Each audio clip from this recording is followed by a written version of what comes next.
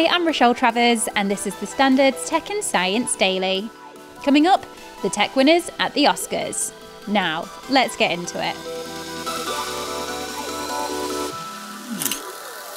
The Princess of Wales has released a statement after the controversy over an official image of her and her children that was released on Mother's Day. The image was withdrawn by international picture agencies because of concerns that it had been manipulated. The statement from the princess said, "Like many amateur photographers, I do occasionally experiment with editing. I wanted to express my apologies for any confusion the family photograph we shared yesterday caused." Concerns over the image were raised after signs of editing to the left sleeve of Princess Charlotte's cardigan were noticed, as well as other areas of the picture. The confusion has further fueled conspiracy theories about Kate, which have swirled online since her surgery. The 2024 Oscars took place last night. Christopher Nolan's Oppenheimer was the big winner, scooping 7 awards including Best Picture, Best Actor for Cillian Murphy, and Best Film Editing. In terms of the big tech awards, War is Over, inspired by the music of John and Yoko, won Best Animated Short, while Japanese films The Boy and the Heron won Best Animated Feature, and Godzilla Minus One won Best Visual Effects. Now, scientists are looking for evidence of alien technology in a faraway solar system with the most perfect mathematical alignment and synchrony of planets ever seen. The solar system, which is about 100 light-years away from ours, has 6 planets orbiting the orange dwarf star called HD 110067. Scientists using the Green Bank telescope in West Virginia in the US looked for radio signals from these planets as evidence for past or present alien technology, aka technosignatures. Although researchers didn't find any in the current study, they say this unusual solar system remains an interesting target for further research, as some of these worlds are likely to have liquid water. Italians are reportedly being forced to cut back on olive oil, a Mediterranean cooking staple, as costs reach a record high. According to a survey by the Pipoli Independent Research Institute, a third of Italians have reduced their consumption of extra virgin olive oil due to skyrocketing prices. Consumers reported cutting back consumption by at least 30% to as much as half, as average supermarket prices have risen from €4 to €9 a bottle. Nearly half of those questions said they were substituting olive oil with cheaper seed oil. However, Italian producers are pushing back against the claim, saying the snapshot of consumer sentiment does not give the full picture, and that sales of higher quality Italian extra virgin olive oil are actually up.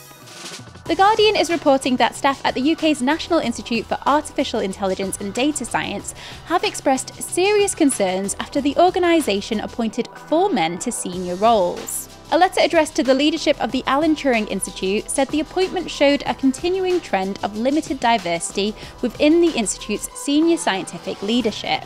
The letter, which The Guardian says it's seen, has reportedly been signed by more than 180 people and questions whether ATI is following through on its commitment to inclusive hiring.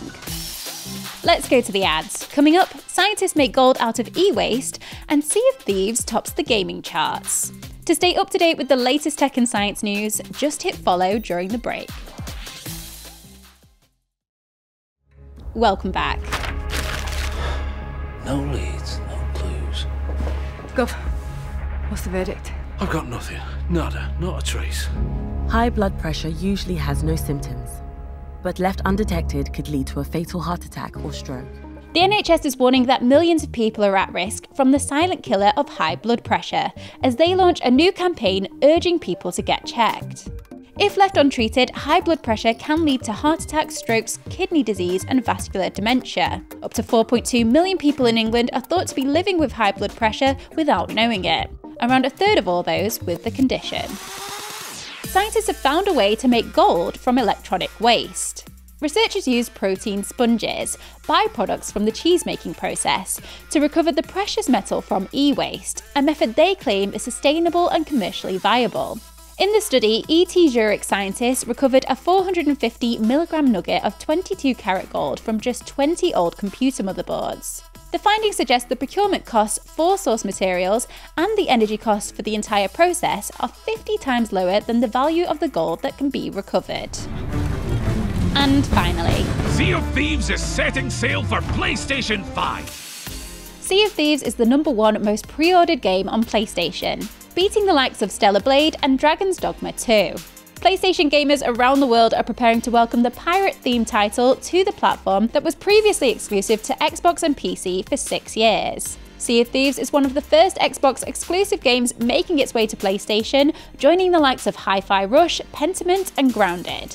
It's already been confirmed that Sea of Thieves will be cross-platform, which means gamers will be able to link up with friends playing on all different consoles. Sea of Thieves will be released on PlayStation on the 30th of April. You're up to date. Come back at 4 PM for the Standard podcast for all the latest news and analysis. Tech and Science Daily will be back tomorrow at 1 PM. See you then.